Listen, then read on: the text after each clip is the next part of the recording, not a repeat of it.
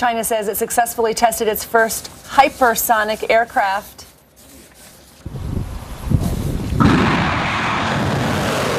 It's a big first step forward in aerospace technology that could intensify pressure on the U.S. military. The Waverider uses the shock waves in the air generated by its own flight to soar faster than 5 times the speed of sound. Experts say it can carry nuclear warheads, and that its speed and its unpredictable trajectory make it nearly impossible for any anti-missile defense systems to intercept.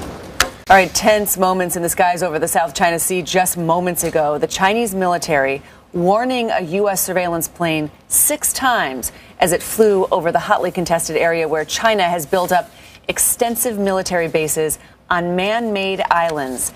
CNN's Ivan Watson was aboard the P-8 Poseidon spy plane and now joins us from Okinawa. What happened? Hi there, Christine. Yeah, I just got off this reconnaissance plane, and we got a very rare look, basically an exclusive for a U.S. news organization, on board this plane at China's controversial man-made islands in the South China Sea. It staked its claim in a huge body of water that other countries in the region, like Vietnam and the Philippines, have also claimed by just building these giant islands that have airstrips. They've got radar domes and towers and practically cities out in the middle of the sea, of 4- and 5-story high concrete buildings. I saw 4 of these man-made islands during our tour. And while we were flying, we were challenged at least 6 times by the Chinese military, which instructed our Navy crew to leave immediately to avoid a misunderstanding. At which point the Navy crew responded with a scripted answer arguing that this is international airspace and the Navy plane has a right to be there just like a plane from any other government or country in the world. That said, the planes were staying about 12 nautical miles from the perimeter of these man-made Chinese islands. But the sheer scale of the investment that China has made in these man-made islands is really somewhat staggering. Again, these are airports in the middle of the sea, virtual cities. One of them that had a man-made harbor, the Navy crew counted at least 85 ships in its man-made harbor. And one of the concerns is that by building these islands, China could try to lay claim to any energy deposits that could be beneath the sea floor, which could be very lucrative, and that other countries that are much closer, like the Philippines, would definitely want for themselves. So the standoff continues over this. The U.S. government has accused China of militarizing the islands, and China claims that it has the right to defend its own territory. What's very clear, Christine, is that the Chinese don't look like they're going to be going anywhere away from these man-made islands they spent so much to build anytime soon. Clearly making Christine? A big investment there, the Chinese are. And the U.S., the point of the U.S. mission there that you were on was to promote the freedom of navigation, right, under international law? Those are technically a slightly different mission that are typically conducted by U.S. Navy warships and ships from other governments like Australia. This was described to me as a routine patrol conducted frequently by planes like this to survey the extent of the construction and developments on islands like this. And the Pentagon has accused the Chinese military of placing warplanes on these islands, of placing surface-to-air and surface-to-surface missiles and electronic jammers on these islands as well, suggesting that they could be used as forward operating bases. And Secretary Mattis, the U.S. Secretary of Defense, has highlighted the fact that the Chinese leader Xi Jinping, during a visit to the White House in 2015, vowed there would be no militarization of the South China Sea. The way China responds to these accusations is it goes, hey, you're flying airplanes here, that's militarization as well. So you've got competing narratives here in what is a dispute over maritime territory as well. All right, Ivan, great access. Thank you so much for bringing that to us. Ivan Watson for us in Okinawa. Incredible real-time look right really there. For a story that when you talk to people at the Pentagon, you talk to people on the Hill, is far more important than people are really giving it credit for. This is a big story. No question about it. All right. Now, a CNN exclusive, an up-close look at China's extraordinary and provocative land grab in the South China Sea. CNN senior international correspondent Ivan Watson joins us live from Okinawa, Japan. Ivan, the U.S. military is keeping a close eye on China's disputed man-made islands. What can you tell us? Well, Jim, CNN was the only U.S. news organization invited by the U.S. Navy on this surveillance flight that it routinely performs through the South China Sea. Now, why does this matter? China has claimed virtually all of this body of water for itself, despite about a half dozen other countries that also have claims to it. And this is important because this is a shipping route through which some 30% of the world's shipping passes through.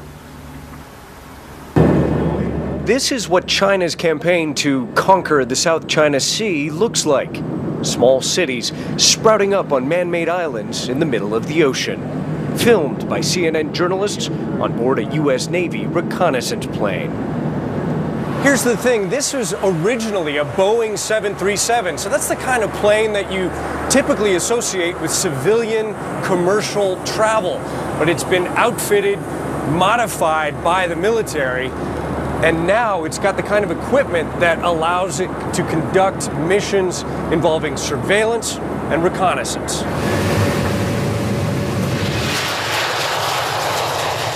It takes more than an hour to reach the South China Sea, one of the world's busiest trade routes. China claims almost all of this body of water for itself, dismissing competing claims from countries like the Philippines and Vietnam.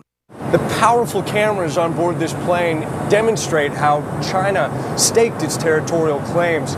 It simply built entire islands that didn't exist a decade ago. The Chinese took coral reefs and atolls like this and embarked on a massive land reclamation project. In 2015, CNN flew with the U.S. Navy over Fiery Cross Reef, which was already a man-made island. And this is what it looks like today. Airstrips, radar towers, 4- and 5-story concrete buildings. Lieutenant Lauren Callan is the commander of this flight crew. It was very surprising to see just essentially airports out in the middle of the ocean. You're also scrutinizing these man-made islands. What are you on the lookout for? We're really just trying to see the change that has occurred over the past several years, observing any new buildings that might be coming up. At least 6 times during our flight, the Chinese military radios the plane, making it clear the U.S. Navy is not welcome here. U.S. military aircraft, Papa 8 Alpha. This is Chinese Yunsh Reef. China had sovereignty of the natural islands, including Yunsh Reef and its adjacent waters. Leave immediately and keep far off so as to avoid any misunderstanding. I'm a sovereign of the United States naval aircraft conducting lawful military activities beyond the national airspace of any coastal state and exercising these rights as guaranteed by international law. I am operating with due regard for the rights and duties of all states. The U.S. continues to challenge Beijing's territorial claims by routinely sending warships and planes through the South China Sea. But that's done little to stop China's extraordinary land grab. On Friday, the Navy counted at least 85 ships in the man-made harbor of Subi Reef. It doesn't look like anybody's leaving anytime soon. Probably not. China's man-made archipelago appears to be here to stay. And Jim, you know, the tensions are mounting here. The Pentagon has accused China of militarizing these islands, parking surface-to-air missile batteries on them, putting warplanes on them. China, in turn, has responded and accused the U.S. of militarizing the South China Sea by sending more warships and warplanes closer to its man-made islands. I have to say one observation, despite this massive island building project and all the infrastructure we saw there, through the incredibly powerful cameras of the reconnaissance plane, we saw remarkably very little activity on the islands themselves. Perhaps only about a half dozen people walking around, some vehicles moving around, and in fact, one of the Navy sailors said they look like Potemkin villages. But if China wants to lay claim to possible energy deposits below the sea, they're poised to be in a good position to do that despite competing claims from other countries in the region, like the Philippines, like Vietnam. Jim? Fascinating to see China expand their sphere of influence and even creating their own sphere of influence in some places. Ivan Watson, thank you very much. Let's bring back CNN military and diplomatic analyst John Kirby. John, it does not look like they are giving up this man-made creation of theirs anytime soon. No, not at all. You said it really well, Jim. Sphere of influence, they have created that. They have no intention of giving up on that. It's economic for them. A third of global maritime traffic goes through the South China Sea, and something like 2/3 of Chinese maritime trade goes through there. And it's security. They very much want to create a sphere of influence, a ring of defensible bases around the South China Sea to protect what they believe is their sovereignty and their own territorial security at the expense of the sovereignty and territorial integrity of many nations that border the South China Sea. Okay, it's a problem, a vexing problem for this administration to deal with. John Kirby, thank you very much.